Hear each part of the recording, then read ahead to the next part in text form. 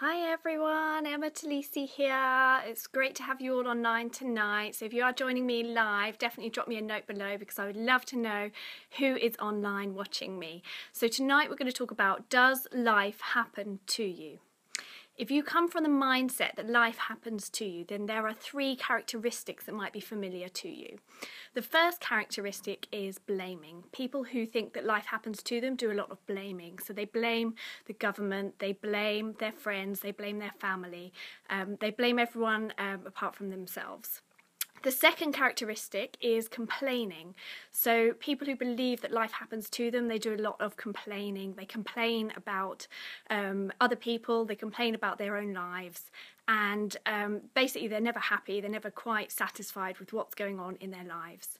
And the third characteristic of someone who believes that life happens to them is making excuses. So they make excuses for why they didn't do something, or why they didn't do this and why they didn't do that.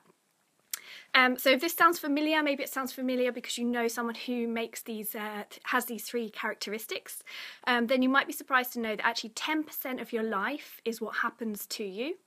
The other 90% is actually the way that you react to what happens to you. So you absolutely have control over your life, basically.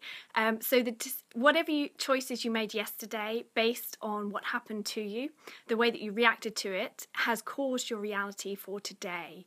And the way that you reacted today to whatever happened to you is going to cause your reality for tomorrow. So your reality, your outcome is absolutely within your control. Life does not just happen to you. So if you've enjoyed my video, then give me some thumbs up, and if you've got some value from it, then share it with your friends, and I will absolutely speak to you all very soon. Take care.